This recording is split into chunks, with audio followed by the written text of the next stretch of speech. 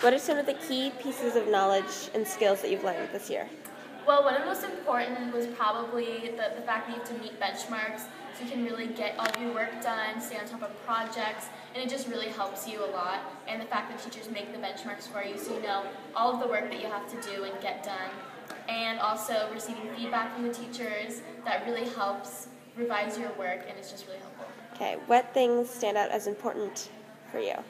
As I said, feedback is really helpful because I've gotten a lot better grades on all of my work from just receiving feedback from the teachers and getting a second opinion, and also forming good relationships with the people in your classes. Like during the time travel politics project, I didn't know a lot of people in my class, so I tried to form a group with only the people I knew, but yeah.